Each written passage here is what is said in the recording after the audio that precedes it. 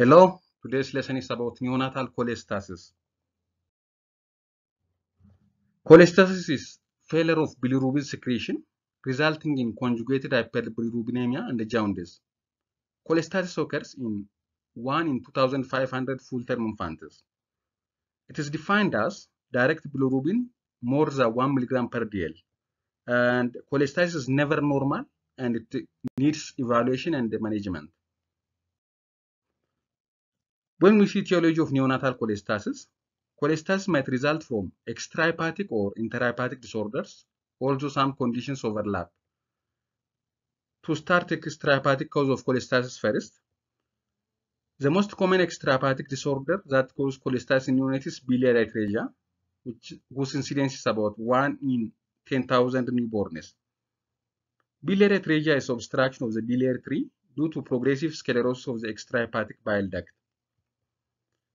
In most cases, biliary atresia manifests several weeks after birth, probably after inflammation and scarring of the extrahepatic and sometimes intrahepatic bile ducts. It is rarely present in premature infants or in neonates at birth. The cause of inflammatory response is unknown, but several infectious organisms have been implicated, including reovirus type 3 and cytomegalovirus. Biliary cysts are another cause of neonatal cholestasis. It rarely manifests as neonatal cholestasis, and these cysts are more common among patients with autosomal recessive polycystic kidney disease. The other is inspissated bile duct syndrome, which can also be a cause of extrahepatic neonatal cholestasis and is more common among infants with cystic fibrosis. The second one is intrahepatic cause of cholestasis. Intrahepatic cause can be infectious, alloimmune, metabolic or genetic, or toxic. From infectious causes that cause cholestasis, viral, bacterial, including gram-positive, gram-negative bacteria, mainly urosepsis and intra-abdominal infections are the most common cause of bacterial cause of cholestatic jaundice in newborns. From parasitic, toxoplasmosis can also cause intrahepatic cause of cholestasis. The other cause of intrahepatic cholestasis in newborns include gestational alloimmune liver disease. This involves transplacental passage of maternal IgG that induces a complement-mediated membrane attack complex that injures the fetal liver. The other is metabolic causes.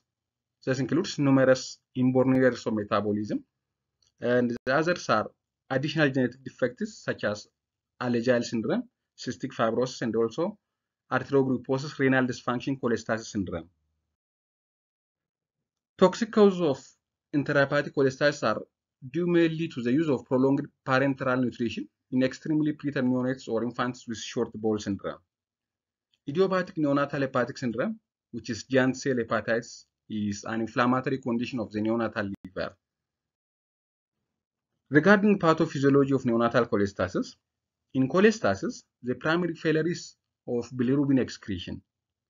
So this results in excess conjugated bilirubin in the bloodstream and decreased bile salts in the GI tract.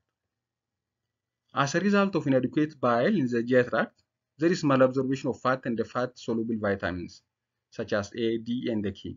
This leads to vitamin deficiency, inadequate nutrition or malnutrition, and growth failure. When we see symptoms and the signs of neonatal cholestasis, cholestasis typically is noted around the first 2 weeks of life. Infants are jaundiced and often have dark urine containing conjugated bilirubin, alcoholic stools, and hepatomegaly. In cholestasis, if it persists, it causes chronic pruritus, and this is symptoms and the signs of fat-soluble vitamin deficiency, and this progresses to growth failure and decline in growth charts on the growth curve. If the underlying disorder causes hepatic fibrosis and cirrhosis, portal hypertension with subsequent abdominal distension resulting from ascites, dilated abdominal veins, and also upper GI bleeding resulting from esophageal varices might develop. Diagnosis of neonatal cholestasis needs doing total and direct bilirubin, liver function test, tests for metabolic, infectious, or genetic causes, and liver ultrasonography and also hepatobiliary scan. And occasionally, biopsy of liver, operative cholangiography, and genetic testing are needed. Cholestasis is identified by elevation in both total and direct bilirubin. but the direct should be more than 1 to say it's cholestasis. Abdominal ultrasonography is often the first imaging test to be done. It is non-invasive and can assess liver size, certain abnormalities of the gallbladder and the common bile ducts. However, it is not specific. A hepatobiliary scan using HIDA scan should also be done. In this case, if there is excretion of contrast into the intestine, it rules out biliary atresia. And if there is lack of excretion, it can occur with biliary atresia, severe neonatal hepatitis, and the other cause of cholestasis. So, excretion of contrast into the intestine rules out biliary atresia in the case of hepatobiliary scan using HIDA scan.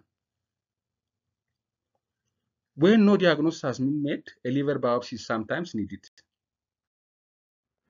Regarding treatment of neonatal cholestasis, specific treatment is directed at the cause. For example, if the cause is infectious or sepsis, appropriate management is needed.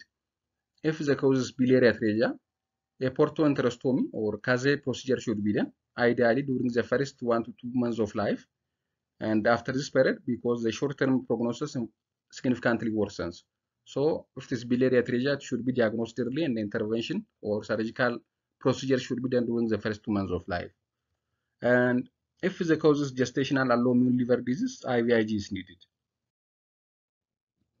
If there is no specific therapy, treatment is supportive and it consists nutritional therapy including supplements of fat-soluble vitamins, adequate calories.